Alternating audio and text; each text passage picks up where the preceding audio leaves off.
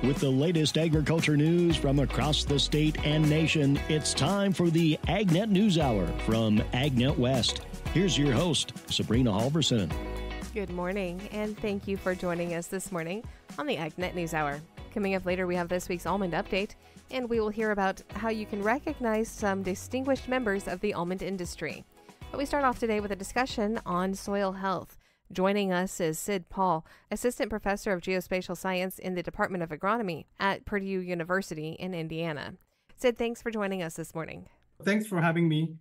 We wanted to talk about soil health today, and you have done a lot of research, and you've done some digital soil maps in Canada and Sweden, and I'm very interested in this. I'd like to know, just start out by telling us, what is a digital soil map? That's a great question. We know that we have soil maps, which are two-dimensional representation of different soil properties across a spatial gradient. And digital soil map is an upgraded version of it, where we use new generation advanced technologies like remote sensing, machine learning, artificial intelligence to provide more continuous and more accurate outcomes of soil maps that will be helpful for precise and site-specific management. So what is involved in creating the soil maps? So in a typical workflow of map producing digital soil maps starts from the field, where we collect targeted soil samples from across the study area.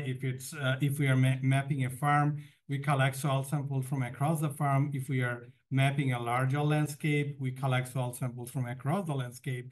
And in most cases, the soil samples are collected from predetermined models so that we can capture the spatial variability very well in our models. So that's the first step. And in the second step, we put together data sets from different sources. So with data sets, geospatial data sets, ranging from satellite data, drone data, laser scanning, or LiDAR data set, or soil survey information, and then topographic information. So these are the pretty common data set we put together in a geospatial database. And then the third step, we train those geospatial data set using the field observation so that we know what we get from a satellite picture, for example, what it means on the ground in terms of soil property. So if let's say if we are using vegetation index derived from a satellite data, when we train it with ground observation, we basically tell the model, okay, this is the spot where we are seeing better vegetation health, which means we may get better crop yield from this side. And that may be related to better soil health at that point. And then when we combine this information using different models, like we use models ranging from geostatistics to machine learning, and then final outcome is a map of specific soil property. So in traditional soil map that farmers are pretty familiar with, they only know soil classes. But in digital soil map, we can produce maps of soil carbon, for example, or maps of soil pH, soil salinity, and so on. So you were able to really break down more of the composure of the soil and see what's really laid out there along the land. Yes. And another interesting part of, or valuable part of doing digital soil mapping is that when we are using our traditional soil map, one map unit may cover a large area. It could be even a square kilometer, and we only get one value for the whole 1 square kilometer area, right?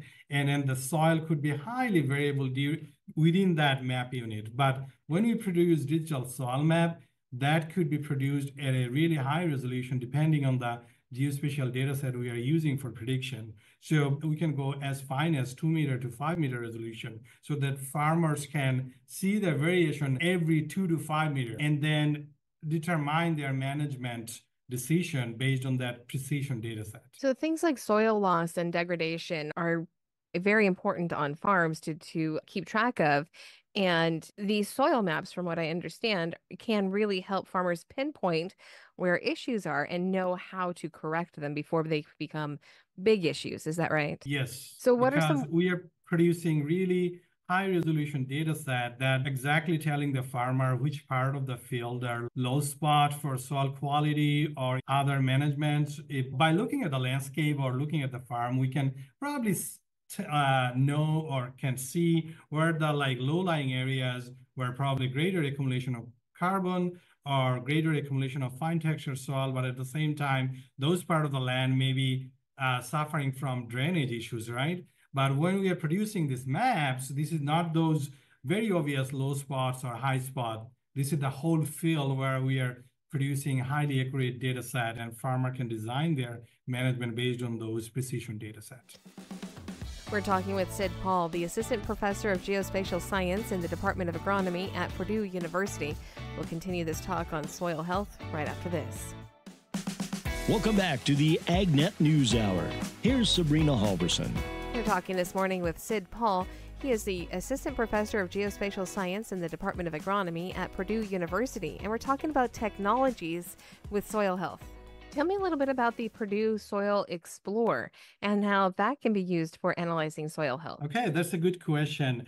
So Purdue Soil Explorer is a program that has been running for last quite many years, and that has been developed and still being managed by Dr. Daryl Schultz, who is retiring soon. So I committed to run this program starting next year. So what Purdue Soil Explorer does, it took the soil maps available on the Web Soil Survey, which is the central soil information repository from USDA. And Soil Explorer took it to the next step, especially for the parent material information, and to properly exhibit the soil geomorphic relationships. So basically how the landscape formation or geomorphology dictated the formation of soil that happened thousands of years ago. And in our digital soil mapping framework, we are extracting those upgraded Web Soil Survey information from Soil Explorer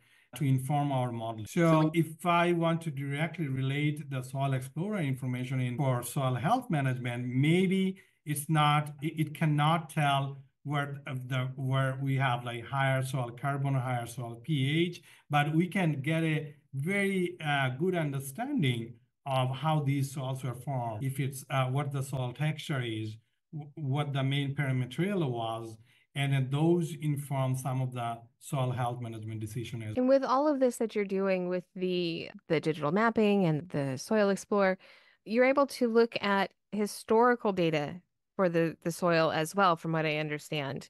Mm-hmm. And does that help from looking at the historical data of the soil, help to understand what's very helpful for sure?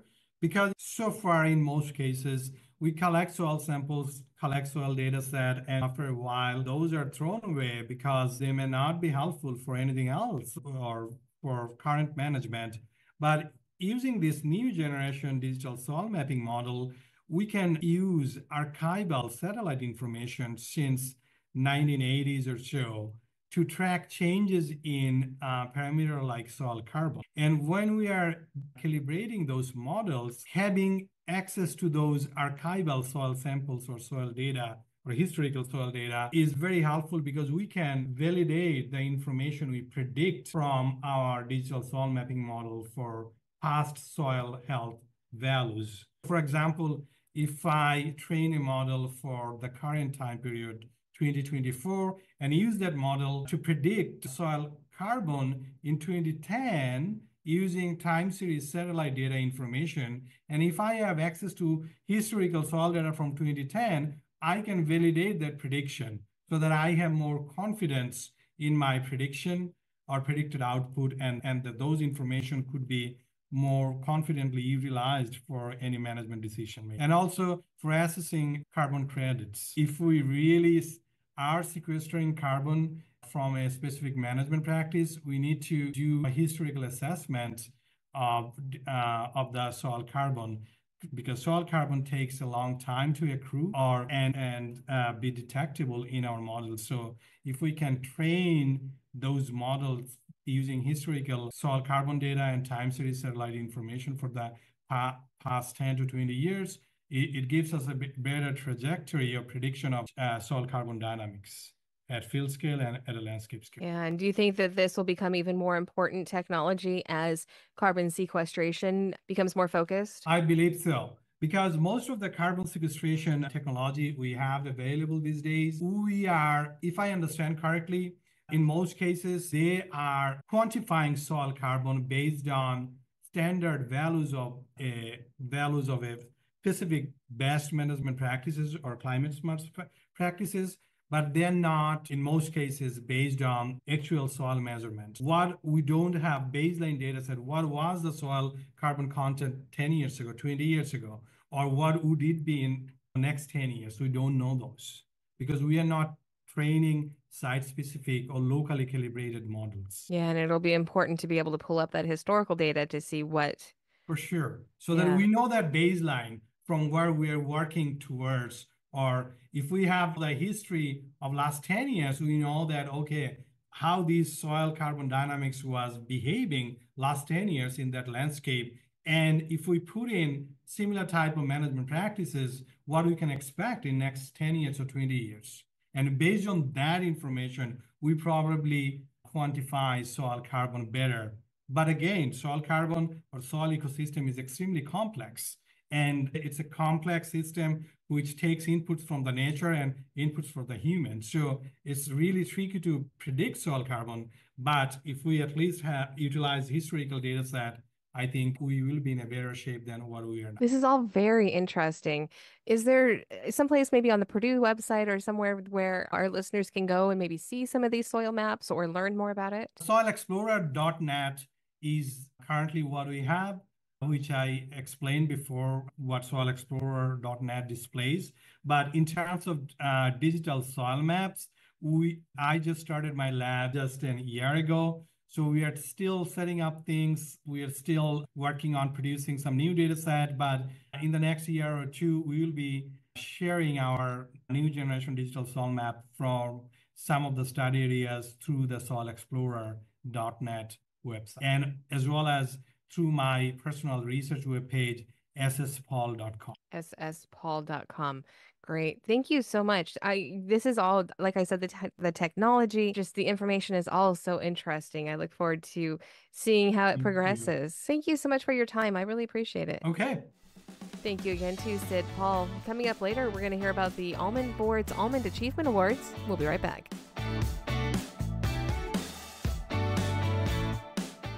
This segment is brought to you by Live Earth Products. To get to know a little more about Live Earth Products, we're talking on the phone today with Vice President Russell Taylor.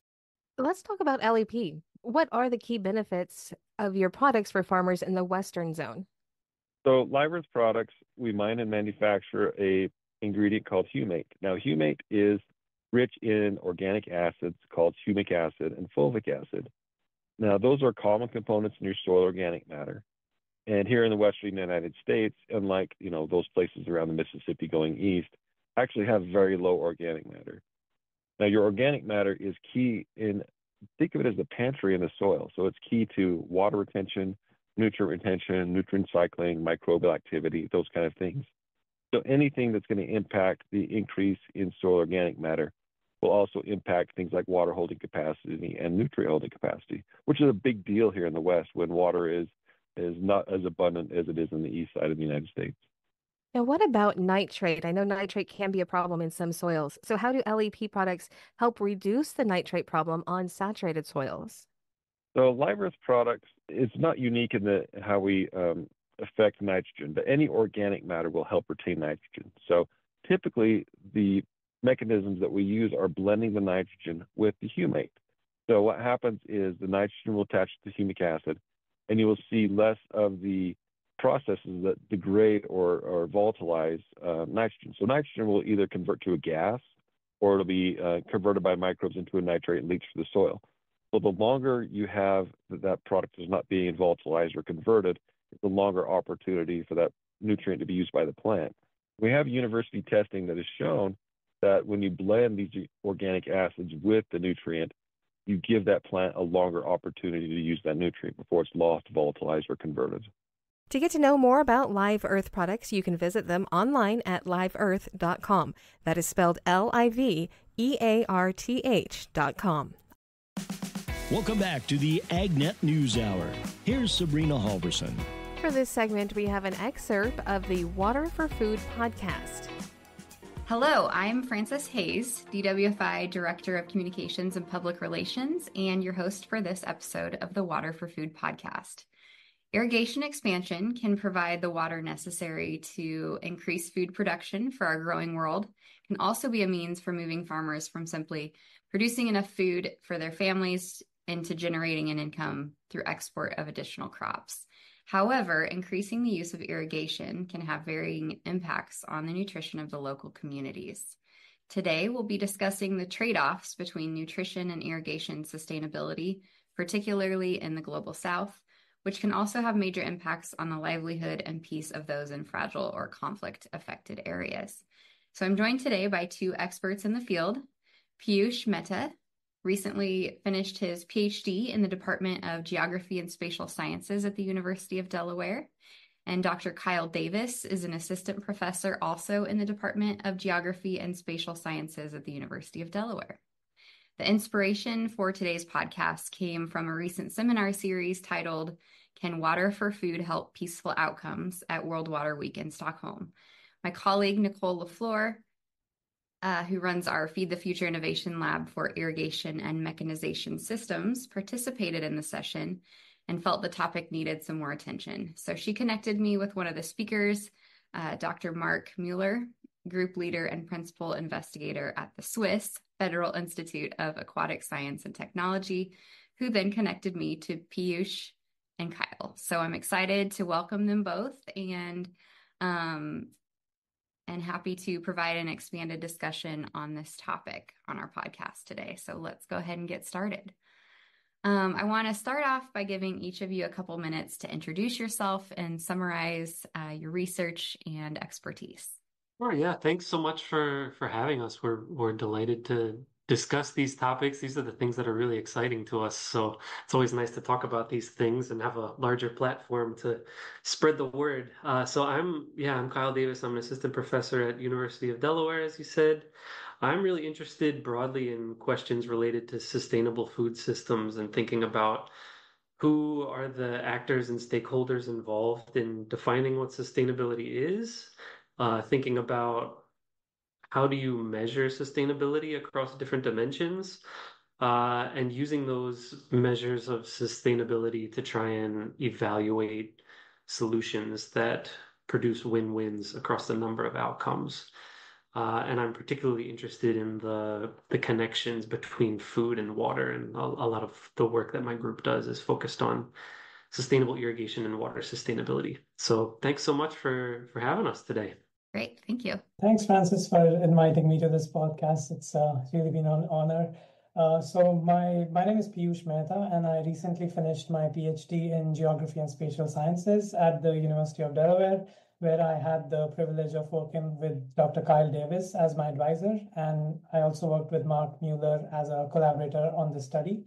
So I'll be soon transitioning into a new role of product engineer at Esri, which is a global leader in geographic information system technology. And so my research focuses on the global expansion of irrigation and its implications for both water sustainability and local nutrition. And in my PhD, I led the development of a global irrigated area dataset that mapped irrigation globally. And I also examined the extent of unsustainable irrigation expansion that occurred since the start of the century. So I'm really, all these ideas really interest me to do more research on similar topics. So yeah, I'm really thankful to talk about this project. Great, thanks, and congratulations on the new gig. So your research has delved into the role irrigation plays in the nutrition of the local community and the food system there.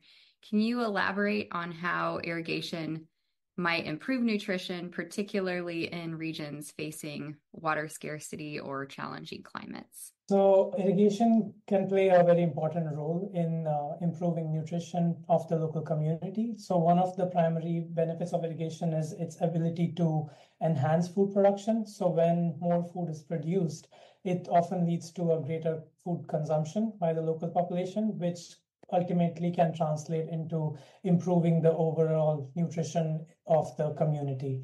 And another pathway can be, so irrigation can allow for cultivation of crops in the regions that would otherwise be unsuitable for agriculture because of limited or no rainfall at all. So in this case, irrigation can enable farmers to grow a variety of crops, including nutritious staples and vegetables that can improve the overall diet quality of the local population consuming it.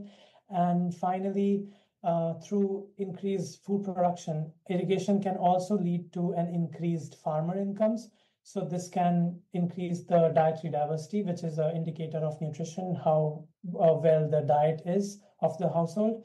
And so with increased incomes, farmers are able to buy a variety of foods that was not previously possible for the farmers. I think a key addition to that is really who are the people, or who are the companies, or who are the actors in the places where irrigation expansion is happening that are actually benefiting from that irrigation expansion, and who actually have access to that improved irrigation infrastructure. And that's kind of the core of what Piyush's work is looking at. Is there's this underlying assumption that, okay, you expand irrigation in a particular place and it's automatically going to lead to increased food production and nutritional and socioeconomic benefits for farmers in that area. But if it's only a few commercial agricultural enterprises that are really the ones that are able to access those additional irrigation resources, then the benefits aren't being shared equitably in a particular place. So that's really what the work is aimed at getting at. You're listening to the AgNet News Hour. We will continue with this excerpt of the Water for Food podcast right after this. Welcome back to the AgNet News Hour. Here's Sabrina Halverson. We continue now with an excerpt from the latest Water for Food podcast. Are there unintended consequences of irrigation expansion on nutrition? And are there any risks to making smallholder farmers actually more food insecure? So really good question. So yeah, we also looked at some literature regarding both sides of the coins. What are the positives and what are the negatives? So there are some unintended consequences of irrigation expansion on nutrition. So as I discussed earlier, that irrigation expansion can lead to increased farmer incomes through increased food production. So now this increase in income can also result negatively affecting their diets and nutrition, as farmers might now start consuming more of the processed foods, which are often less nutritious. And as a result, not only might they reduce their intake of nutrient-rich foods, but they may also consume these less nutritious options more frequently. And that will ultimately lead to a decline in overall nutrition. And another pathway could be that irrigation expansion can also result in conversion of subsistence farms to large-scale farms that are often owned by corporations, and they usually focus on cash crop production. So this can make the smallholder farmers more food insecure, as they might lose their ability to grow nutritious crops for their own. And since the large-scale farms primarily are interested in cash crops that are intended for export markets. So as a result of this, farmers might become more reliant on external food sources, making them vulnerable to fluctuations in food availability and prices. So you're saying that it might affect greatly the types of crops that they grow on their farm, making them lose access then to that diversity of nutrition, because they're wanting to sell more high value crops that maybe aren't quite as nutritious, or it's all one thing. Yeah. And yeah, I think there's a whole spectrum of potential scenarios or contexts in which these things play out. It can be in a more subsistence type of situation where farmers are directly consuming what they're producing. It can be more market-based, where farmers are selling some of their product and then using that income to purchase things in the market. And then there's these dynamics between smallholder and commercial agriculture, with implications for land tenure and displacement that play out in different ways in different places. So how do you make sure that the strategies that we're using are having the right impact and not a negative long-term nutrition implications for that community? Are there ways to weigh that and figure out how to do that? Yeah, I think each type of infrastructural investment needs to be tailored to that particular context. I think it's one thing, and it's also just it's one thing to invest in the expansion of the irrigation infrastructure itself, but it's another thing to think about what are the supporting systems, supporting interventions, or supporting types of activities that are going to properly connect smallholder farmers with those irrigation resources. And so I think a lot of these infrastructural development projects potentially require a more holistic view of what it means to develop this type of infrastructure, thinking about what are all of the specific steps in the connections linking a smallholder to these water resources and making sure that those are kind of protected along the way. Great, thank you. How important is sustainable water management in agriculture to these nutrition outcomes? Yeah, it's really important. So sustainable water management is really important in agriculture to nutrition outcomes. So first, I would say that it ensures consistent food production. So sustainable water management practices can help maintain a reliable water supply for irrigation, which is essential for a consistent food production for the local population, as well as if the country is a food exporter. So that really helps in maintaining that food production, and also that when farmers can depend on a stable water source, they are better equipped to grow sufficient quantities of food, and also include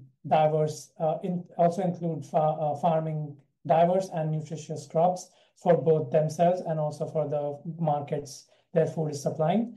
And sustainable water management also enhances the resilience of crops to climate variability and extremes, because that's happening a lot since the start of the century.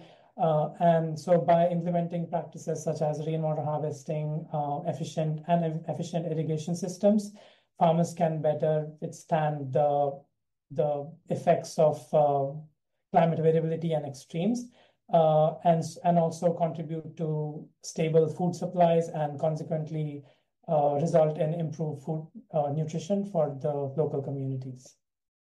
Yeah, you can also imagine that depending on how sustainably water resources are being used, it can tip the scales in terms of equitable access as well. So in groundwater dominated systems, for example, if there's unsustainable water use that's continuing to happen and to draw down groundwater table levels, really it's only going to be the farmers or companies that have the capital to drill larger, deeper boreholes to be able to access that water. And so smallholders can potentially be left out, even if they're able to have borehole wells or source the groundwater. That again from the latest Water for Food podcast. This is the AgNet News Hour, and we're back with this week's Almond Update right after this. Welcome back to the AgNet News Hour. Here's Sabrina Halverson. It's time for this week's Almond Update. Here's Taylor Hillman. We're talking with Jenny Nicolaou, Associate Director of the Industry Relations and Global Communications team at the Almond Board of California. Jenny, it's that time of year again where we try to recognize some people in the industry. What's happening? That's right. Every fall, we open up applications to seek nominations for the Almond Achievement Award and the Almond Technical Achievement Award. And this is the Almond Board of California's opportunity to recognize two stellar industry members who really have helped shape the industry into what it is today. Let's go through both of these awards because I know there is some history and definitely distinction between the two. So the Almond Achievement Award, let's talk about that one. This started, over a decade ago, right? That's right. This one started in 2011. So it's been around this will be the 13th year. And when the board of directors created this award, The goal was really to recognize one industry member who has added value through long-term service that really helps better the California almond industry. Who makes a good candidate here? I mean, I know that description is there, but if someone's thinking about, does someone qualify, what makes a good candidate for the Almond Achievement Award? I think what comes to mind for me is somebody who's really been in the industry for quite some time. They're directly involved. They have a lasting impact. They're committed to the California almond industry.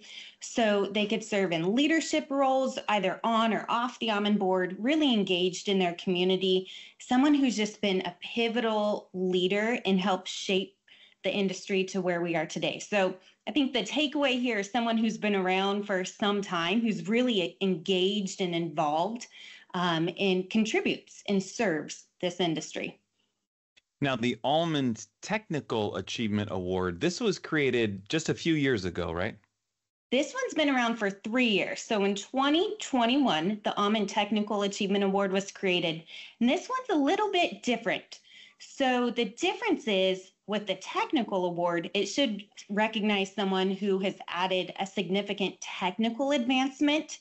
That could be through research, innovation, or helping to facilitate adoption of best practices. And it could be in multiple areas. So think food safety, think in the orchard, really someone who's added a technical achievement that helps better the industry. Who you went into detail there, some of those categories of people who would be that, but what would be a good candidate for this when we're thinking about someone for here? Well, I could easily share who's won it in the past. So someone like Wes Asai, who was a former farm advisor for Stanislaus County. He has done years and decades worth of research directly in the area of agronomic practices. So his research and the way that he has served the industry through best practices, he's a prime example. We've also recognized folks in the technical space in food safety, which is an area that I think we don't talk about as often. And so these folks are really helping with a practice or the adoption of the research, something that has taken our industry a step farther than if we didn't have that person or that practice. Okay, so two separate awards, the Almond Achievement Award and the Almond Technical Achievement Award. So when we do get all of the nominations, when are these members recognized? When does this come out? It's a little different this year. We will recognize both winners at the Almond Conference. Historically, that was offered at the gala dinner, but we want to really celebrate them with a wide range of attendees. And so this year, both awards will be recognized at the luncheon at the Almond Conference on Wednesday, December 11th. If people are interested, if they're listening to this and are thinking about possible nominations, what's the best way to do so? It's actually pretty easy. Just visit almonds.com/awards, and there's a hyperlink on that page that says nominate someone. The form should take you about 5 to 10 minutes. So really, this doesn't take a ton of time. Again, nominations are due by Tuesday, October 29th. And we really do want people to take the time, even though it's a short amount of time, to nominate some individuals so that we could help recognize the leaders and the giants that have helped shape this industry. Yeah, and you'll notice some of those questions, there's information about this person that you're nominating, and we should be filling that in with as much information as we can, right? Because if it's not someone that's widely known, we will need some of that information to move forward with a good nomination, right? Absolutely. So while we'll do our best to fill in any cracks with the information, if you are nominating someone, please do your best to fill in as much as you know about them so that it really is a shining example of who they are and what they've done. Okay, again, Jenny Nicolaou, Associate Director of the Industry Relations and Global Communications Group at the Almond Board of California. Thank you for your time. And you can catch the Almond Update once again on our website, agnetwest.com. This is the AgNet News Hour, and we'll be back in just a moment. Welcome back to the AgNet News Hour. Here's Sabrina Halverson. Wrapping up today with some news. A USDA report shows a balanced hog market, but with lower prices. Gary Crawford has more. The USDA is out now with its new quarterly hogs and pigs report. What this report is telling us is, that I don't think there was any real big surprises. Not even a couple of small ones. This from USDA livestock analyst Michael McConnell. what this report says more or less is that there are hogs available, but more or less the market appears to be fairly well and balanced in terms of the number of hogs coming in and the way that they're being throughput for the next, at least the next couple weeks and months. Things are balanced so well that when you go through all the numbers, some up a bit, others down, you get a total hog and pig inventory September 1st of 76.5 million head, almost the exact same number as we had 1 year ago.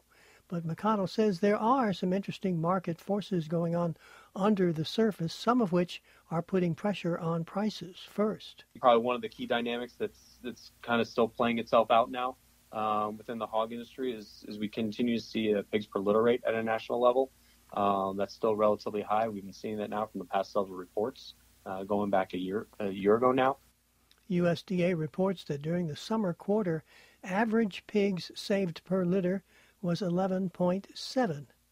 It was 11.6 in the summer of 23. And so with a higher pigs per litter rate, there's been a bit of an adjustment in terms of the number of sows needed for farrowing.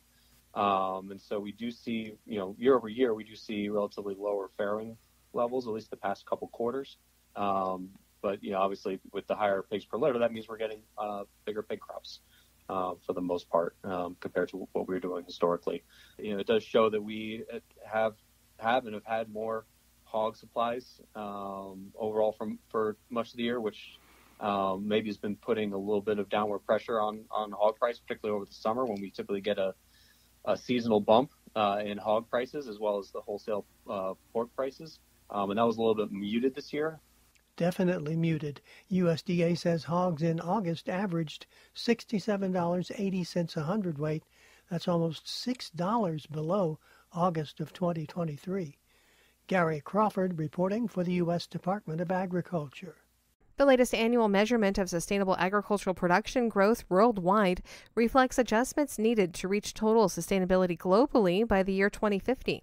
Rod Bain reports. Total factor productivity. What is that? Agricultural productivity growth, measured as total factor productivity, increases either by generating more output with the same or fewer resources and inputs, or by maintaining the same output while using fewer resources and inputs. Tom Thompson of Virginia Tech University says this index provides measurement of world agricultural production via sustainable methods. TFP is the indicator as part of Virginia Tech's annual Global Agricultural Productivity Initiative report. The source of data used for this study, USDA's Economic Research Service. Each year, the GAP report uses the Global Agricultural Productivity Data Set, curated by Dr. Keith Fugly and his team at USDA ERS, to report on trends in global agricultural productivity. For the 2024 GAP report, the theme for this year's report is Powering Productivity. In this report, we will summarize the most recent agricultural productivity trends globally. We'll also emphasize the importance of bridging the gap between innovation and widespread adoption. And in the case of TFP rises when producers use innovative agricultural technologies and knowledge. Because TFP incorporates a wide range of inputs and outputs in its calculation, it's the broadest available measure of technical efficiency and productivity over time. Such changes in TFP growth have been observed since 2010.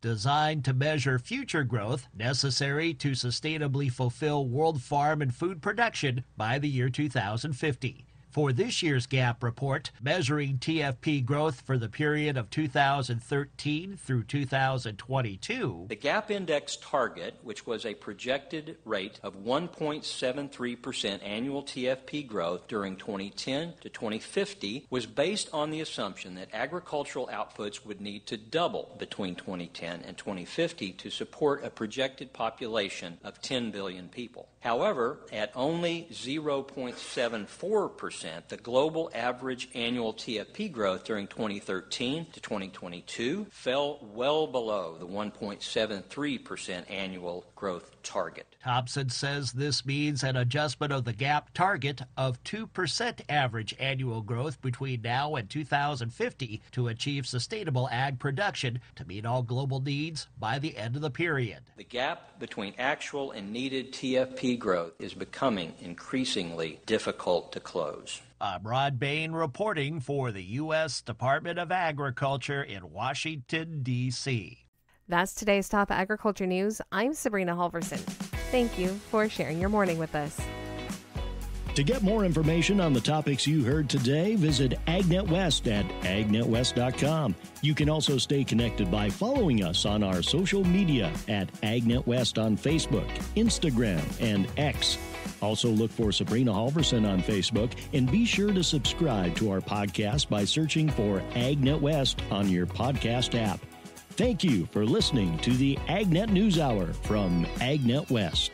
AgNet West Radio Network, your primary choice for agriculture news.